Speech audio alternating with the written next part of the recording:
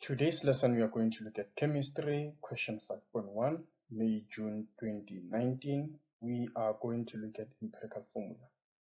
Yes, we have started with examination preparation for our May, June examination. Let us start. This is the actual question paper. While question 5.1 says a compound used to boost the properties of petrol has the following composition: 49.5% of carbon, 3.2% of hydrogen, 22.1% of oxygen, and 25.2% of manganese. What is the empirical formula of this compound? The atomic masses are respectively: carbon is 12.01, hydrogen is 1.008, oxygen is 16.00, and manganese is 54.94. So we are actually calculating the empirical formula. Now, normally what I do, I tabulate my given data, and then I put all the percentages. Then from there, I start calculating. Now, we know that the first step that we need to do when we're calculating empirical formula, let's say you're given the mass composition in percent.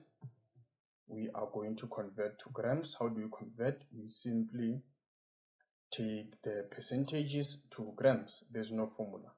We can simply say we change the symbol from percentage to grams. And then from grams, we calculate the number of moles using this equation, whereby this is the mass in grams and then this is the molar mass. And then from there, we divide by the smallest ratio, or the smallest number. We take the ratio of each and every number of moles that we just calculated here, and the smallest number of moles from step number 3. Then from there, we round off, and then we are going to find our empirical formula. So this is what we are going to do. The first step, we convert to percentages, to grams, by simply writing it like this: 22.1 grams, and then we have 25.2 grams. Then from here, we are going to calculate the number of moles of each and every element in this case. So it's 49.5 divided by, we are given the molar mass of these compounds, these elements. You can see that carbon is 12.01. So we divide by 12.01. We do the same thing here.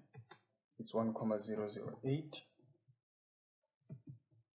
22.1 divided by 16.00. 25.2 divided by 54.94.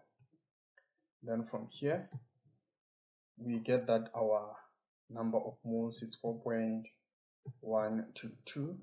Normally, I round off to 3 decimal places when you calculate the first number of moles before dividing. Then this one, we find that it's 3.175. By the way, this is mole. This one, 1.381 mole. Then the last one is 0.459. Now we compare all this number of moles. We can see that the smallest is this one. So we are going to divide each and every number of moles by the smallest. We know that this will get 1. And then this divided by 0.459. You're going to get 3. When you round off to the nearest, we don't want any commas. 0.459. Get that we have 7 divided by 0.459. And then our answer here is 9. So we can conclude that our empirical formula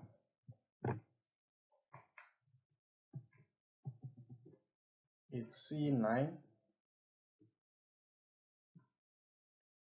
H7O3 and MN1.